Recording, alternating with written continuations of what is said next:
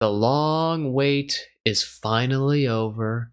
Rundown 8 is upon us, which means we've got one last batch of levels to complete.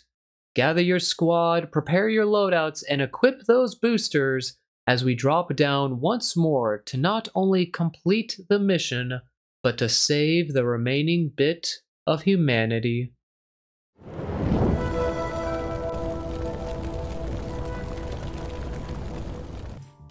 Hello everyone, Professor Scaler here, and welcome to the R8A1 level guide. Just like always, we're going to be starting off with your loadout, and since it is the first level of the rundown, we're just going to be going with the old reliable Bio Tracker, Mine Deployer, Seafoam Launcher, and then any sentry of your choice.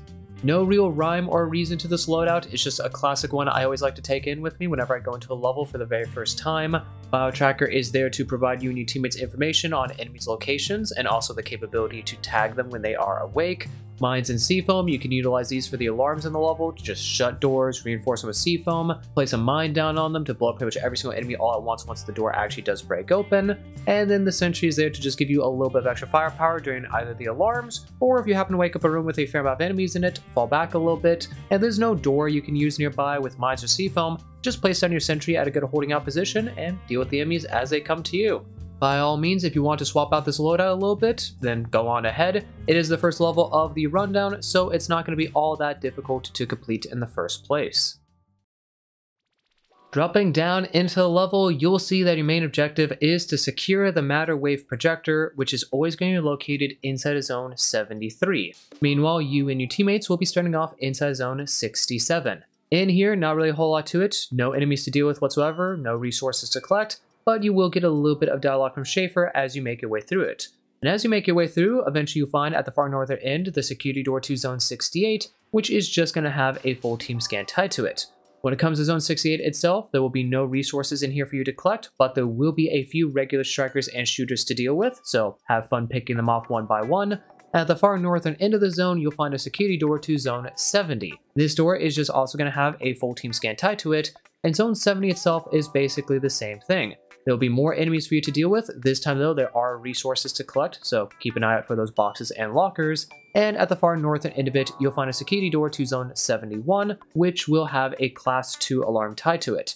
And as you can see with this map overlay, there's only one possible small location for these enemies, and there are two different doors that lead directly into your room. So what I like to do, since it is only a class 2 alarm and you could pretty quickly complete it, is just have both of the doors shut, place a mine on each of them, and that's really it. You don't need to use Seafoam whatsoever, you do not need to place down your sentry, although by all means feel free to place it down as it can help you out. And once everything is set up, activate the alarm, work on the scans, and once everything has been completed, just deal with the enemies who are still left alive, and once everything has been killed off, you can then go back to the door and activate the checkpoint scan that's tied to it. Once that scan is completed, it will then automatically open up the door.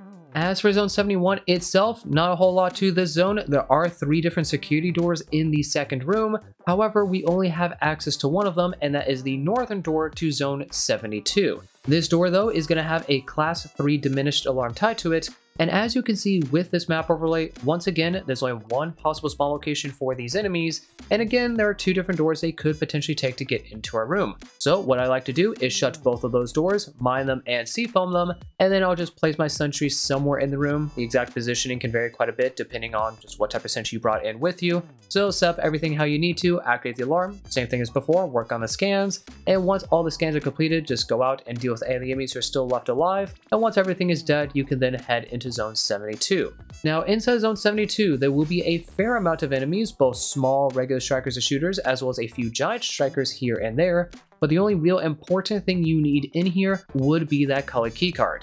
Of course, there are resources for you to collect, but if you want to play it stealthily, by all means you can. You don't have to actually kill any of the enemies. Once you get that key card, you can then backtrack out of this area back into zone 71, then go to the eastern side where you find the security door to zone 73, plug your key card into it, and then just do the full team scan that's tied to the door. As for zone 73, just a small zone, nothing in here, no enemies or resources. It's just simply going to be the matter wave projector in the far back room.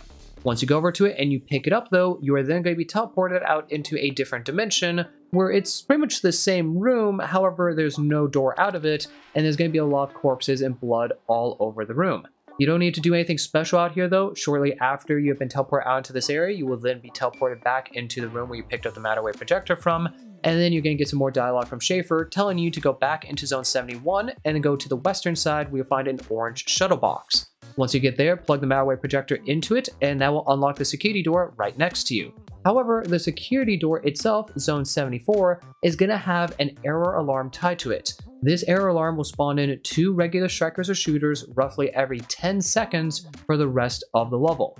So once you and your teammates are good to go, activate the door, do the scan that's tied to it, then open it up immediately, and just start running straight west. You'll make your way through a few different rooms, but as you get into all of them, you just go to the southwestern corner of it, where you'll find the security door to zone 75. This door is just going to simply have a full team scan tied to it, and once you make your way in here, you're just going to continue to follow the trail a little bit until you eventually make it to the very last room of the level, where you'll be able to find your extraction scan. Now, this scan does take a little bit of time to complete, not all that lengthy, but it's not going to be a super quick one, so while you're making your way here, feel free to shut the doors behind you, maybe even reinforce them with C-foam and mines just to deal with the enemies as they pile up on them. And once you get to the extraction scan, place down your sentry and get ready to hold out for a little bit, as it's going to initiate an additional alarm which will spawn in a few more enemies per wave. But assuming you make it here in one piece, you just simply have to hold out for a little bit, and once you get that scan to 100%, you are done and have completed R8A1. And that's all there is to it. R8A1 starts the final rundown on a fairly good note in my opinion. From Schaefer briefly explaining our ultimate goal, to the weird mirror room, to the end with the matter wave teleportation, I am already absorbed into Rundown 8 and all the surprises that will come with it. There are still plenty of levels to complete, but hopefully the long wait will have been worth it once we finally see everything that Rundown 8 has to offer. As always though, thank you for watching this video all the way to the very end. I do hope that it was able to provide you with some assistance in beating this level. If you have any tips or tricks this level that you want to share, any questions from me, or you just have something in general that you would like to say, please do let me know down in the comments. Hit that like button if you enjoyed the video, subscribe to the channel if you want to see more from me, and if you want to join my community, there's a link to my Discord down in the description, as well as some other links you might be interested in. Among those links being one to the official GTFO merch store, which, as always, I highly recommend you check out if you're a fellow GTFO enthusiast and you're looking to pick up some sweet merch.